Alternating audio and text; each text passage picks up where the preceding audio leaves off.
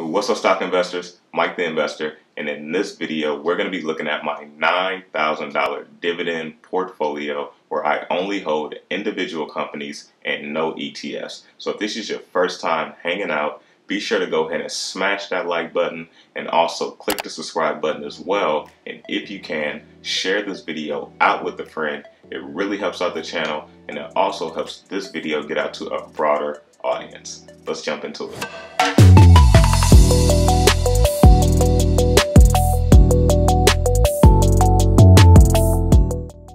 Alright, welcome back to the channel. Now before we pull up the Robinhood app, if you are a newer investor or maybe you just want to check out a different investing platform, go ahead and check out the Robinhood link down in the description. We will both get a free stock and it will help us out on our investing journey. So let's check it out. So as we can see here, my portfolio value is $9,040.72, and I was currently down during market hours at 0.38%, and after hours I was down 0.10%. So as we go to the 1 week, you'll be able to see I am up 0.90%, and that is just $80.39. As we hit the 1 week, I'm currently up 1.84%, and that is $163.58. And as we go over to the 3 month, I'm currently up 10.91%, and that is $889.52. And if we hit the 1 year, I'm only up 0.96%, and that is $86.37. And for the all-time, I'm only up 1.35%, and that is $120.34. As we look at my buying power, it is just $3.04. I didn't make any purchases this week, but I most likely will here in the near future. Also, Apple is going to be doing a 4-to-1 stock split.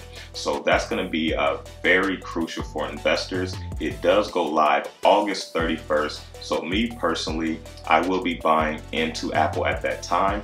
Apple is one of the companies that I missed out on. And if you go all the way back, if we scroll down, actually let's type in Apple here. I'm going to type Apple in. And let's just check it out. As you can see, their current price, $427. Now, when they closed Thursday, the stock was only about $384. So now we can see what the stock price is currently. So if we hit the 1 week, we can see Apple's up 14.04%. But if we hit the 1 year, you can see they're pretty much up 100%. So if you would have invested in Apple 1 year ago, you pretty much would have made all of your money back. So if we go over to when the market dipped back in March when we had our crash, I was really contemplating on investing in Apple. And if we scroll down, I believe 225 was the lowest. So yeah, right about $225, we could have invested in Apple during the March crash. And if you did, you pretty much would have made most of your money back because Apple is a high growth tech stock. So this is one of the companies I'm going to be purchasing in the near future when the stock split goes into effect on August 31st. So if we look at the first position, it's going to be Microsoft. They need no introduction, one of the largest tech companies in the world. They have over $1 trillion market cap, and they also been growing their dividend for over 16 years as well. So I have 5 shares. The market value is $1,027.55, and for my average cost, $171.87, and I'm currently up at 19.57%, and that is $168.20. As we look at the next position, it's going to be Johnson & Johnson, a dividend king in the healthcare sector.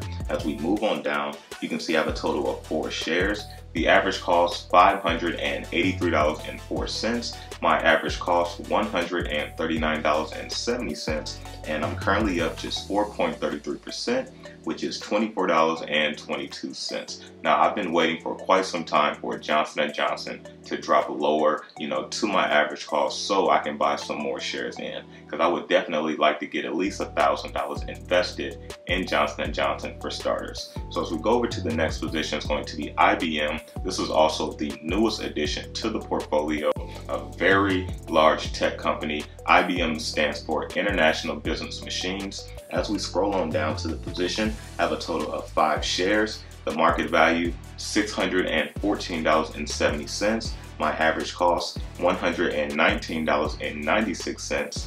and I'm currently up at 2.48%, and that is $14.90. The next position is going to be Procter & Gamble. This is also a dividend king in the consumer staples sector. As we move on down, you can see I have an upcoming dividend from Procter & Gamble on August 17th.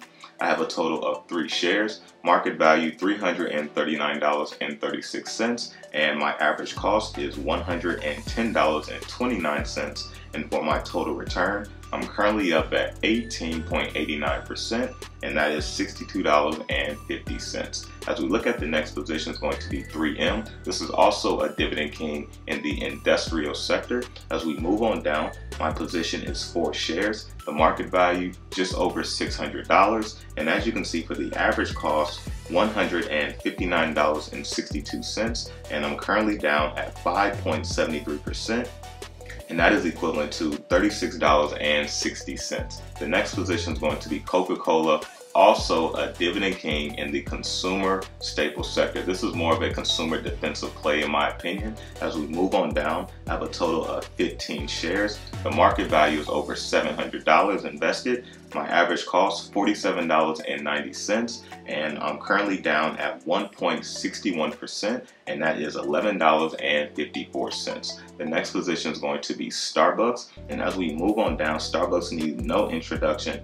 They have a total of 12 shares. My market value is a little over $900 invested, and my average cost $85.32, and I'm currently down at 10.28%, and that is $105.21. So I am down a little bit on the Starbucks position, and I haven't been looking to add any more in. Even though I can lower my average cost, I'm looking to kind of add some more shares of some of the other companies that I have. So as we move to the next position, is going to be Disney. As we move on down, I have a total of 6 shares. My market value is $695, and my average cost $117.68, and I'm down at 1.47%, and that is $10.39. As we look at the next position, it's going to be Pfizer, one of the largest healthcare companies as well. As we move on down, I have a total of 15 shares. My market value invested is $575. My average cost $37.39. I'm currently up at 2.60%, and that is $14.56. The next position is going to be Altria. This is also a dividend king in my opinion in the consumer staple industry. As we move on down, I have a total of 15 shares. I have a total of $615 for my market value invested, and my average cost $45.57. I'm currently down at 10.01%, and that is $68.46. So I most likely will be adding probably additional 5 more shares in this company next upcoming week, so I can have a total of 20 shares, and that would lower my average cost a little bit as well. The next stock will be Bank of America, and Warren Buffett actually invested about $1.7 billion into Bank of America in the month of July. So I think Warren Buffett knows something, but we also know that Bank of America is the second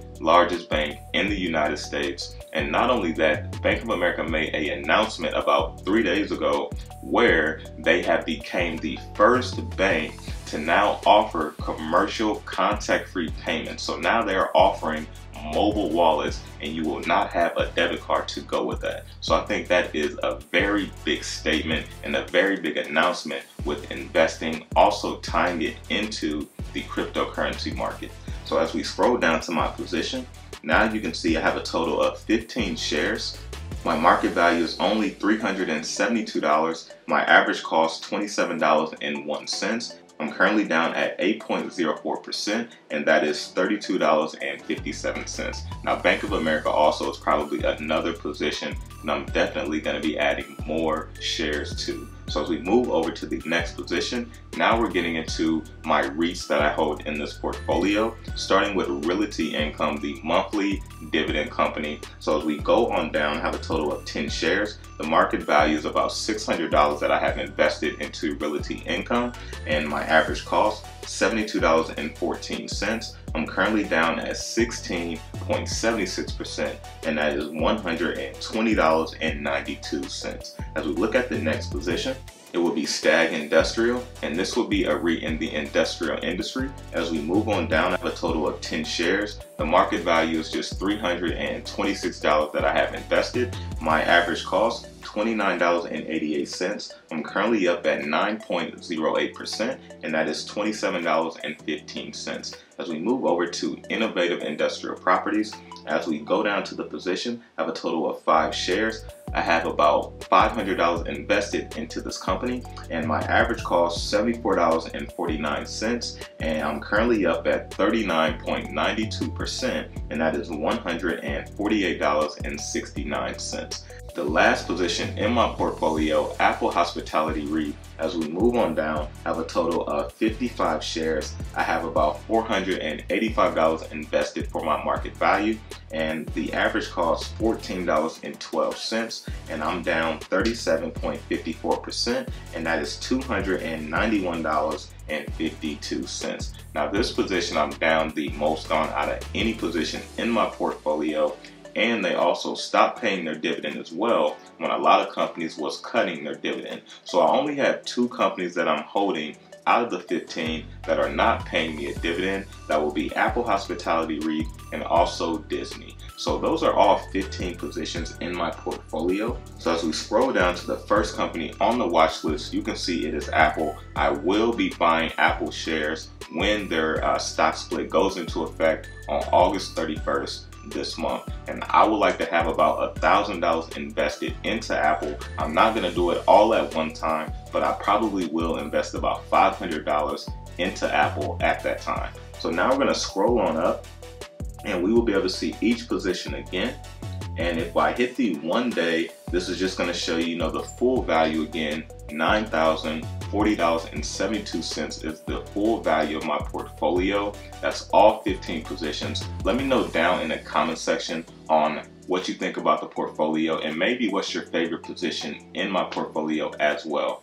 And I will also like to know, are you going to take advantage of that Apple 4-to-1 stock split that will go into effect on the stock market August 31st. Now, anyone who holds Apple shares, they will get their 3 additional shares per stock on August 24th. But for investors that don't hold any, like myself and maybe you, we will be able to go ahead and buy in at the new price on August 31st. So be sure to let me know down in the comment section. I'm Mike the Investor. Remember to stay inspired, stay motivated, invest in yourself, and I will see you guys back next time.